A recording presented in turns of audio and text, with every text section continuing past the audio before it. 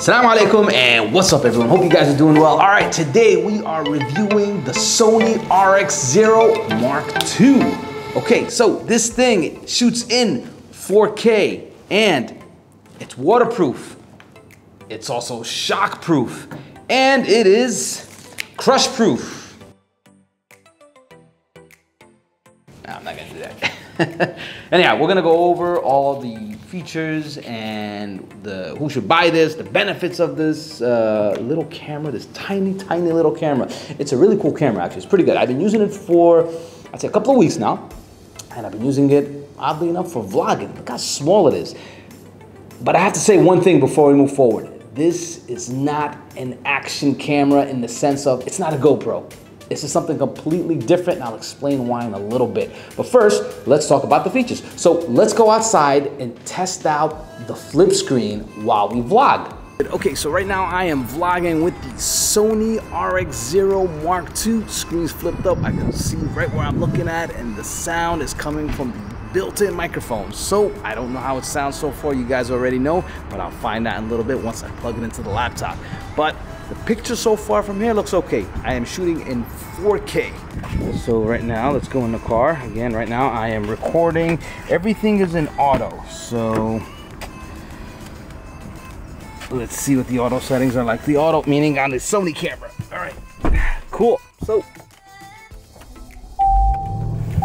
So now this is with external audio. I am using the Rode Wireless Go and the microphone is right over here. And you guys should be able to hear me from a great distance. So you can compare the microphone that's built in and the Wireless Go by Rode.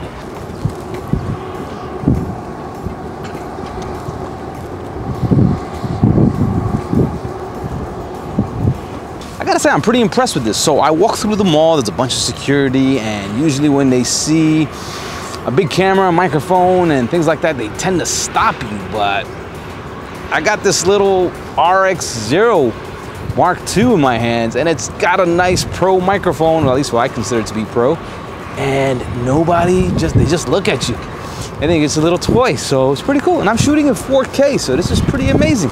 Okay, did you guys notice the sound difference between, the comparison between the, with the Rode mic on and with the Rode mic off? So we got a little hack there where we clip on the Rode microphone on the side here and the side cable, which I'll explain what this is in a second. And then we have the other Rode microphone on the side here, the transmitter. So we got the transmitter and then we got the receiver. So you notice there's a difference there when you put external audio, when you put a microphone onto it. If you guys were wondering what this is here, this little stem, this little tripod that they got here, this is the Sony VCT SG-R1, and this is a shooting grid. Let's see, we checked out the flip screen.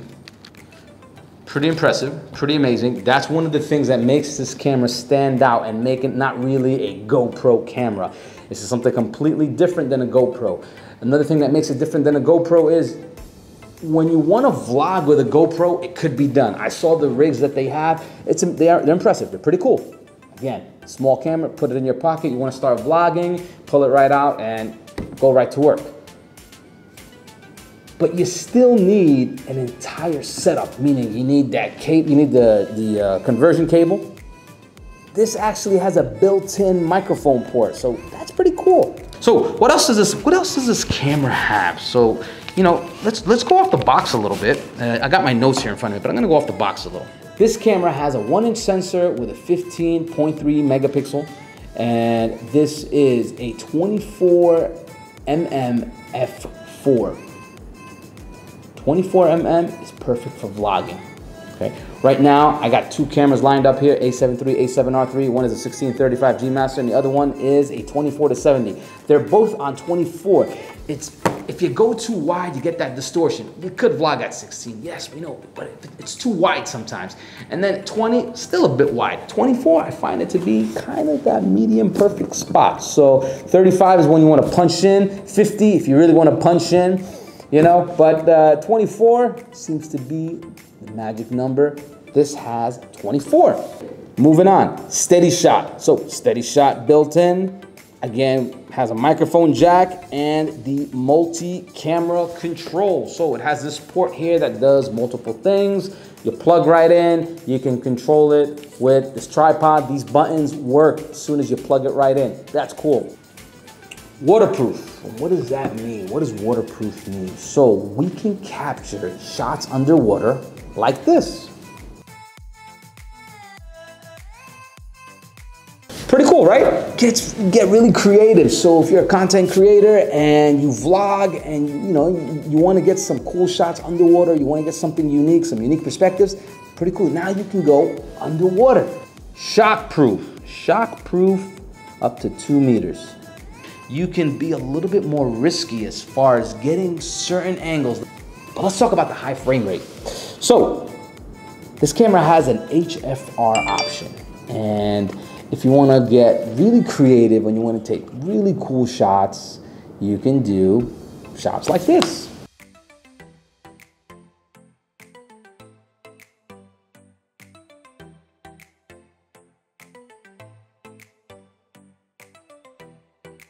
That super slow motion gives you a really nice look. It's fun to watch, Time lapse.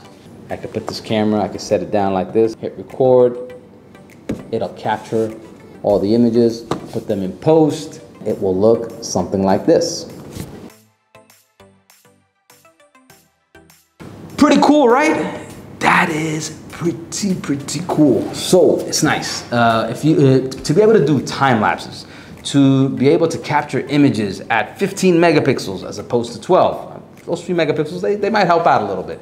To be able to shoot in 4K, to be able to shoot HFR, super slow motion, to be able to have a steady shot, to be able to shoot underwater, to be able to have a crush-proof case with a, what did we say it was called again? Shockproof, with a shockproof of up to 2 meters. So if it falls from 2 meters, you're good. So now you got these nice little cameras that you can really create content with, and it really helps. So imagine if you had 2 or 3 of these in a room and you use them as now if you use them as B and C cameras. So that's pretty cool too. I mean, if you have, usually when you put a GoPro against the wall, you can't see it, because the LCD is back on the panel, so you can't see if your shot is right. So you have to open your cell phone and check the app and make sure that it's all lined up. Well, with the flip-up screen now, you can just put it against the wall and you can just make sure that your shot is lined up. You know what you need to be pointing at. So that's a big help. This flip-up screen is a definite big plus. It is a game changer for vloggers out there that want to vlog in areas that are very complicated to vlog. So again, I know I've said it many times before, this is for me the best and most amazing thing about this camera is the fact that it is so small and it has a flip-up screen, and I can connect an external audio just by plugging in the microphone, and I'm good to go.